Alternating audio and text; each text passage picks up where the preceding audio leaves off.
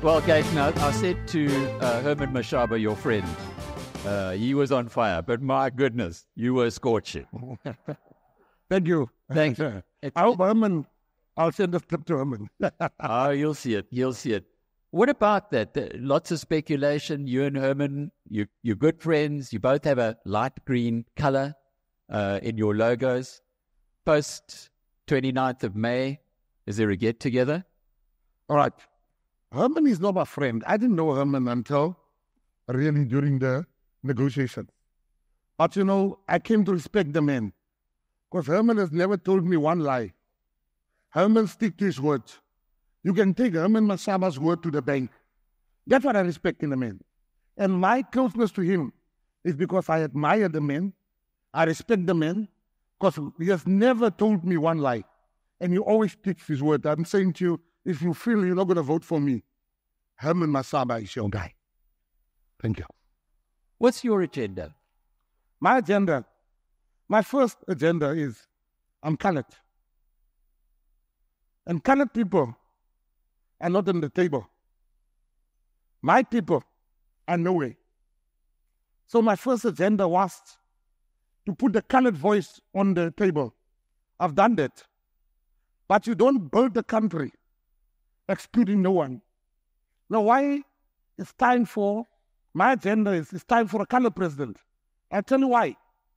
Because my grandfather is white. He's Japanese. 100% Japanese. My grandmother is Irish. 100% Irish. My father is a mix between the two. My mother is a black Sotho woman. I'm the product of that. And every colored friend I have has either a German grandmother, a white grandfather, a white thing, or a black auntie, or a black grandmother. So we've got everybody in us. We've had a white president in this country. Through the National Party, we are still divided.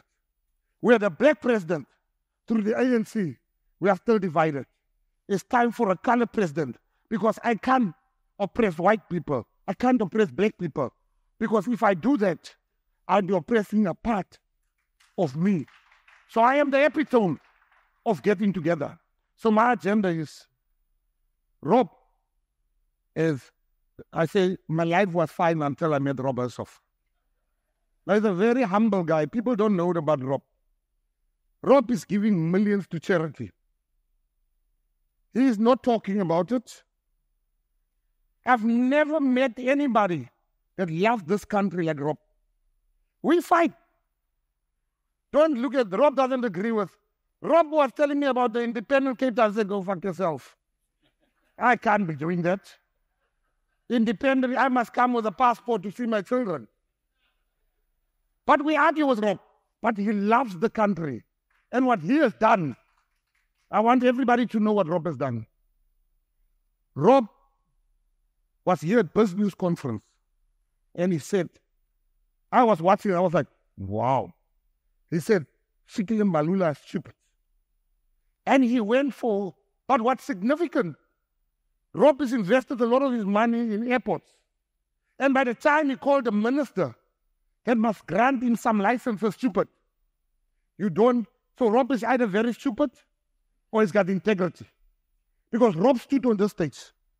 And the day thereafter, Alex, you can testify, there was a storm, a media storm.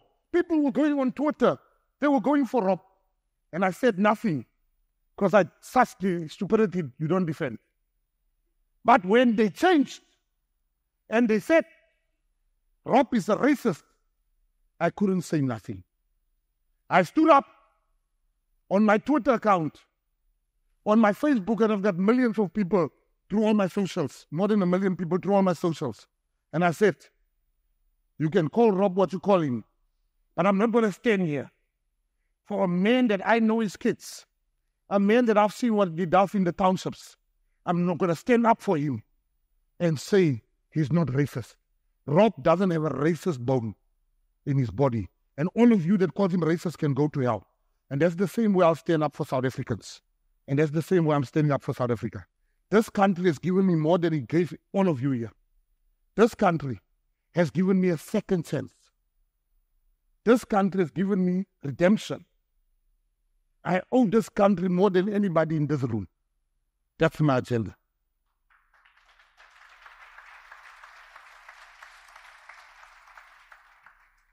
Let's look at the election and where the PA is likely to be nationally, in your opinion. And you said earlier that the DA has lost the Western Cape. Would you just unpack your thinking behind both of those? And I'll put a rider on here. Gayton's been on the money.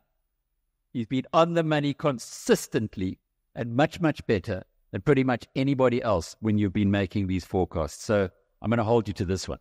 All right, just before I make the forecast, I was never laughed. The first time I addressed people and they laughed was at BizNews. They laughed at me when I told them that Jacob Zuma is the most popular man in this country. They all laughed. Alec, where you get this stupid speaker? Because in your heads, you think Jacob Zuma is to everybody what he is to you. Jacob Zuma is the most loved man. If you make a poll today and you put Mandela here and you put Jacob Zuma here, Jacob Zuma will beat Mandela by a mile. Most black young people call Mandela a sellout, a traitor. Now, Jacob Zuma, so that's why all these polls, somebody spoke about a Brenter's poll. I tell you something about these polls. Polls are for strippers, and we should keep it there. Let me tell you why I'm saying that. 2021, I looked at all the polls. Nobody gave the PA a chance. They asked one guy about the PA, he says, they'll be lucky to get 2 seats. Brenter's poll, all those polls. I would trust the Mavericks poll more than the Brenter's poll. Because at least he knows how to shut up.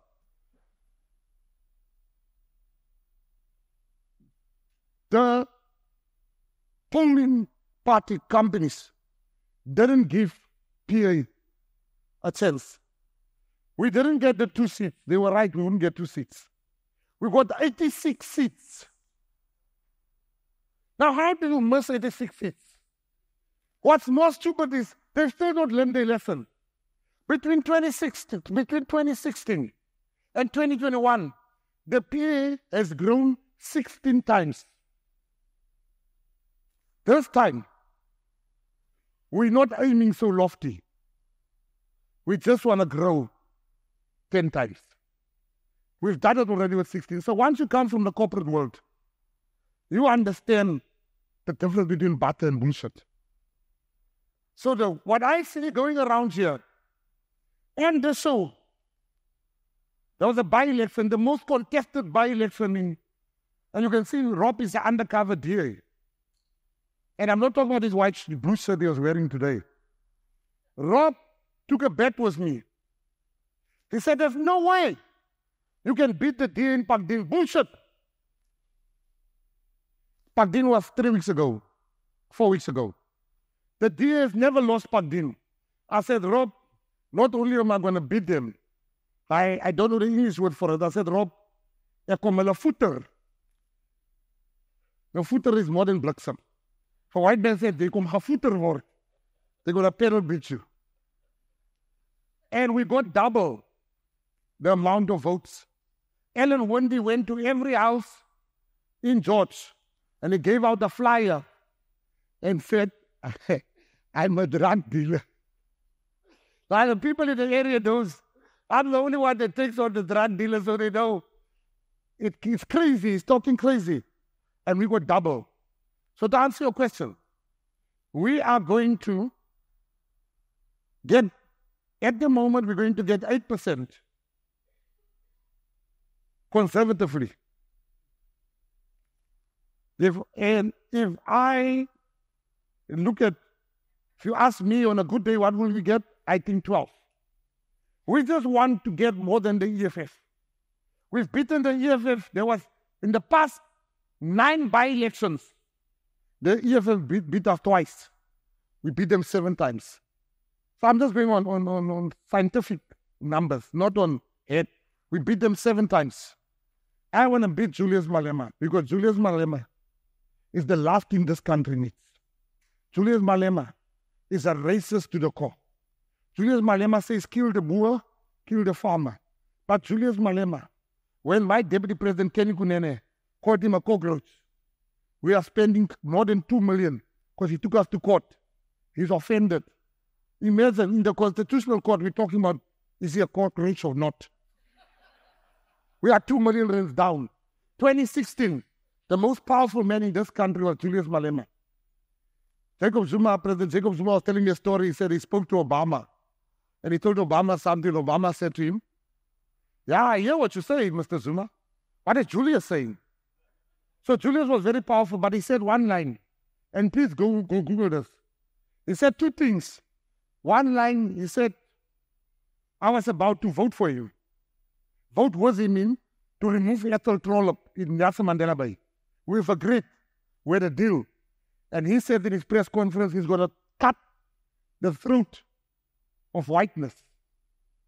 That moment, my neighbor asked me to drop his son at the rugby game. That boy adores me, he was 8 years old. He adores me. And I looked at him in the mirror and I said, what will this boy think of me if I vote with a man that said he's going to cut the throat of whiteness? I called Malema's people. I said, I'm no longer voting for you. I called Trollop. I said, I don't know who's your son, Goma, but he's really changed me. And we made a joke about it. And then I wrote an open letter to Julius. I said to him, you are racist. Stop calling white people thieves. And all the political party leaders were all scared to say anything about Malema. I was the only one that took him on. He hates me. I hate him. I have no time for him. I think he's a wrecking ball. He will destroy this country. Everything Malema touches turns into shit. Everything. Everything. So what you must do, this is not milk time. One of my best friends gave me a saying. This is not milk time. It's tequila time. Stop voting for the DA and for the Freedom Front Plus. Try me. And you will see what is an action man. I will fix this country. BE does not work. What will I replace BE with? I will replace BE. You must have as a partner who you want to. That's how business works. I can't have a person that wants to be at the top of the letterhead or the top of the salary bill at the bottom of the letterhead, and some of them just want to play golf. Some of you have what your BE partners, your mates, your gardeners. Wait till that fucker gets his first million. And you say to him, the dishes are dirty. He's like, why can't we hire the person to do the dishes? We both have money, fucker. So I'm saying to you, I'm going to start a fund, an empowerment fund. I will take 1% of the turnover of every company. Turnover, not profit. I've got no time for your gymnastics, accounting gymnastics. These ANC leaders you can fool, they have no commercial sense. They've never had a tax shop. I know for about businesses. You can't fool me. I have probably more money than most of you in this room. But I'm saying to you, turnover of every company, and I start an empowerment fund administered by business people. And that is what empowerment is about. They will make a loan. And at different stages, you can't start a loan for a bank. You must start with a car wash. And you can go on with your business. I will cancel race. When you fill in a form, you will not be asked if you're white, if you're black. We just want to make sure you're not a legal foreigner. You and us can build this country. And never forget that. A boer maak 'n plan. Well, that is het, hy klaar 'n plan. So imagine those two when they get together. Right, Gayton, I didn't even talk to you about Knysna, and I'm sure somebody here is going to pick up on that side. We've got question time.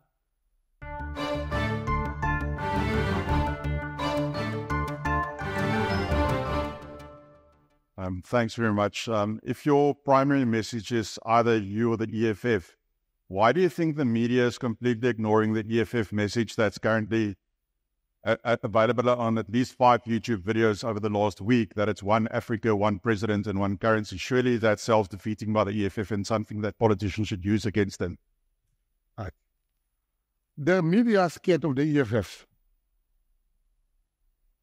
The media is scared of the backlash of Malema, and because they personally go for, since he told that UK journalists, go out, you're small boy, and those things. Malema does what he does, does what he likes in that parliament. It says that old people around. He's not going to do that shit when we are there. White people will tell you, hey, for sake, sit down. That was history. He's not going to say the PA people around in that parliament. So if you want to see him, the fight here, you're watching the wrong game. There's a test match happening. And you are busy here watching the Curry Cup. The fight is between EFF and PA. Today, there's election, and watch tomorrow. Black people are not racist. The black people are the least racist people you can find. The message of kill the boer, kill the farmer has pissed off so many black people that tomorrow I predict Malema will not get more than 200 votes tonight. It's a 50% black area. You watch it, and it will make sure you get it. In that by-election tomorrow, I predict I will get more than 500. The ANC will probably win it. We will beat the DA. But the ESS, the message only reaches foreigners. They're not as strong. They will be a 10% party. I don't agree with Rob when he says Zuma will get 6%. Never. Zuma, you've been told, is being laughed in KwaZulu-Natal. Yes. But let me give you something that you don't know about Zuma. He's more laughed in the Eastern Cape than he is in KwaZulu-Natal. I guess you didn't know that. Zuma has been everywhere. You've seen he's not gone to the Eastern Cape because he knows it's his stronghold. He'll go there last. So I'm saying to everybody here, every white person in this room has had a thought, and tell me if I'm lying. You've had this thought, and that doesn't make you racist. But I'm just going to turn the thought around for you. Every white person sitting here today has had a thought like, what is wrong with black people? They are suffering. They don't have jobs. But they still vote for the ANC, isn't it? That's not a racist thought. You've had that thought. I will tell you what thought do we have about you. What is wrong with white people? They still vote for the DA, and the DA is not coming anyway. They still vote for the losing team. Imagine to go, you are a winner in your own right, and you go and make your ex by somebody that you know is not going to win. It's the same thing why some black people vote for the ANC than why you vote for the DA. I hope I can change your mind. If I'm not your cup of coffee, vote for Masamba. But if you really want a man that's going to come in and fix stuff in this country, that's going to hang the criminals, that's going to send our children to the army, that's going to clean up. My deputy president was mayor for 2 days. The first thing he saw, he asked them, what file is that? Kenny Kunene was acting mayor of Joburg last year for 2 days. They asked, what file is that? Why is that complaint file so thick? They said it's all the white people and Jewish people that have businesses. That the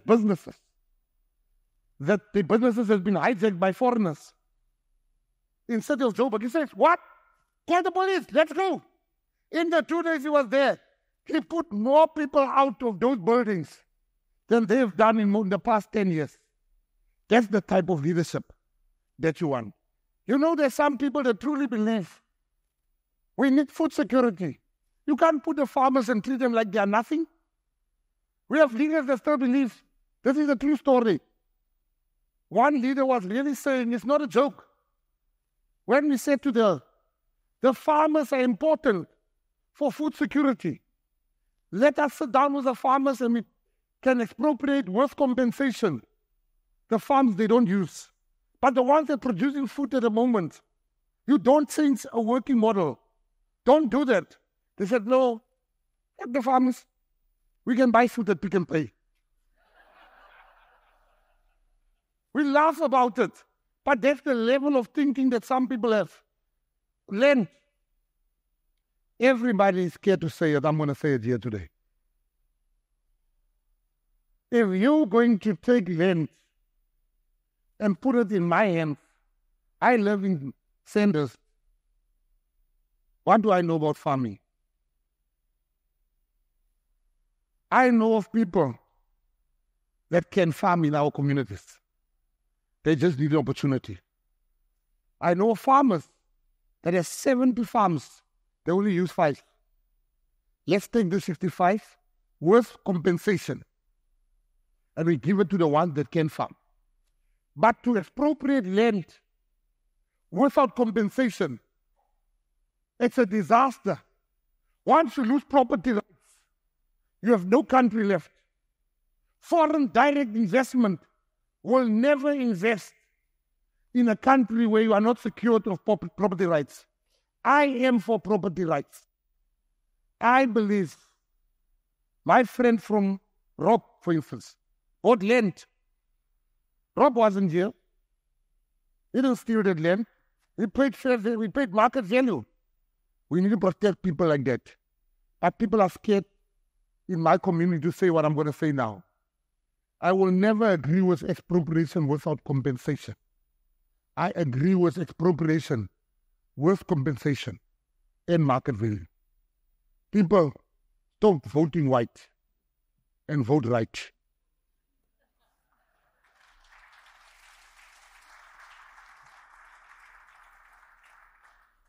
The thing that supports your argument in the Western Cape, and you didn't touch on that, and a lot of people here are thinking, whoa, it's the one province in the country that's working. Demographics in the Western Cape would support an argument for a coloured premier, just for a starters, if the majority of people in this province, as they are coloured. Is that what you're banking on here? Yes, I've announced that I'm going to be, for my party has chosen me as the premier candidate of the Western Cape. And I can tell you, you must understand the coloured mentality. You can push a coloured person until he says, they've pushed them too far. El Dorado Park was under the DA, it's gone. Eden Park was under the DA and the ANC, it's gone. Ennedale was under the DA and ANC, it's gone.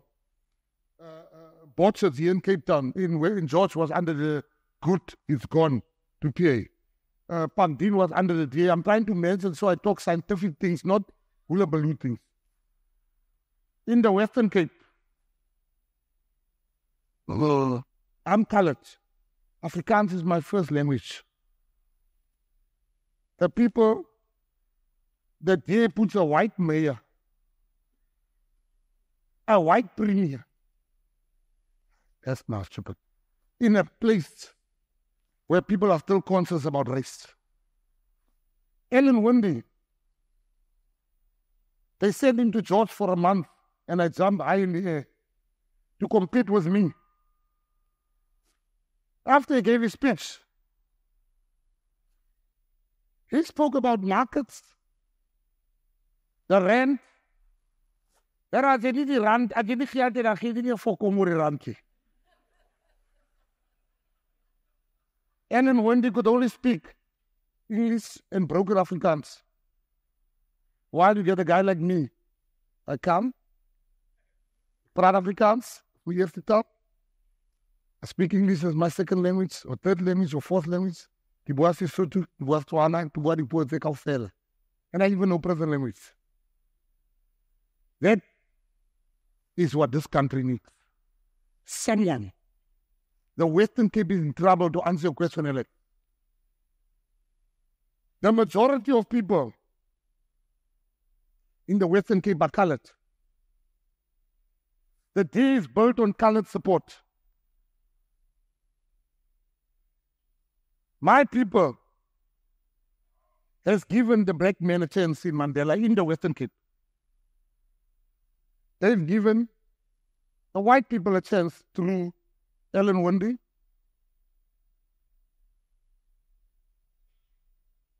Nothing changed for them.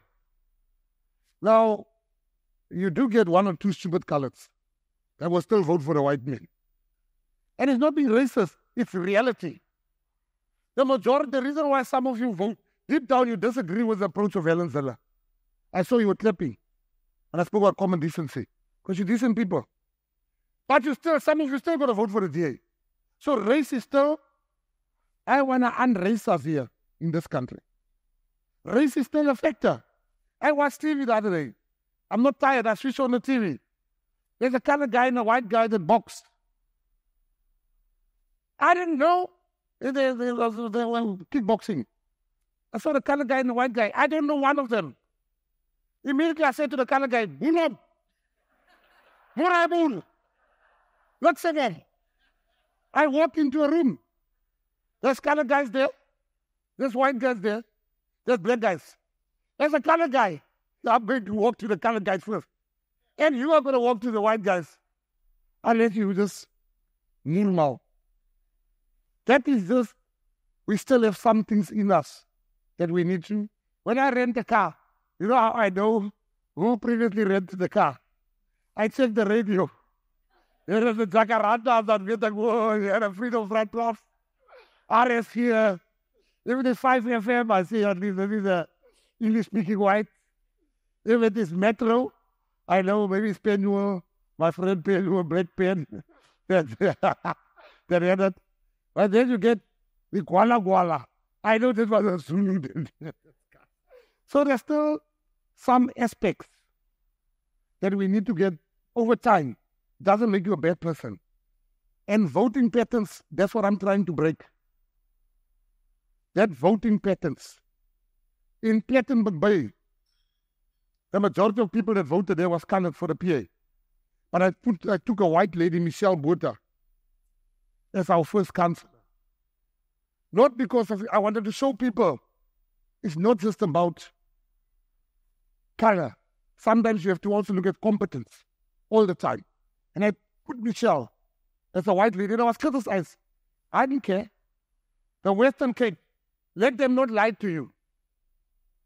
I spoke now to the ultimate gentleman outside is the deputy mayor. Superb guy. He was trying from the DA, the deputy mayor of the DA. He's an upstanding gentleman. I spoke to him and I could see. And he was trying to tell me I'm dreaming. We even took a bet of 10,000. Now I know that's a lot because I know how much mayors earn. And I want to say to him, and I said to him, answer one question. He couldn't answer the question. The question is, without the PA, the DA lost a third of the voters in the stronghold. Without us being strong, we are a fourth now. So the Western Cape, and his anger makes me say, I don't want to work with the DA and whatever, but on that table, when we do negotiations, you take your ego outside. You take your anger outside. I would love to work with the DA. I've tried to work with Helen Zille. We can't work together. But if the DA can find a guy like the mayor, this guy is a good guy, Jordan Hill Lewis, smart, respectful guy. Those are the type of guys we want to negotiate with. You can't negotiate with John. He can't take a decision. He's weak. He's still holding on to the swoon of Helen Zille. He takes no decision. He's just there. He's what we call him being a renter black. He's a renter white. He's a renter president. He's weak. He doesn't take decisions. You can't be a leader and don't take decisions. Knysna. What happened in Knysna? We have an ANC mayor in Knysna. It's a coalition. We have an ANC mayor. I have an opinion of him. My opinion of him is that he's not the smartest guy. I don't think he's the right guy for Knysna. That's my opinion. But because I'm a man of principle, I got certain things in Knysna for not to happen, not to change the leases people have. Say, no, let people, no matter we were not there, if those people got these leases, let's respect the contract. So I can't get everything. Am I happy with the mayor? Honestly, I can't change him. Because then I should have won outright. I didn't win outright. You don't behave in a coalition like you have alone say. But there's no water in Knysna. It's rain. There should be water. We messed up. We messed up. I'm part of that coalition. I can't come here today and throw them under the bus. I'm equally responsible for the fact that there's no water in Knysna. But I want to say something about Knysna to teach you how we think as colored and black people.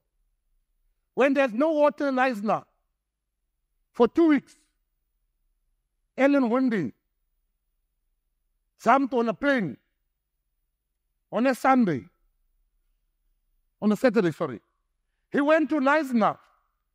He went to go and walk and tell people, there's no water here, the pier is left. He did that. Fine. But let me tell you what we looked at. You saw the fact that he is handsome. Let me show you what we looked at. Frances,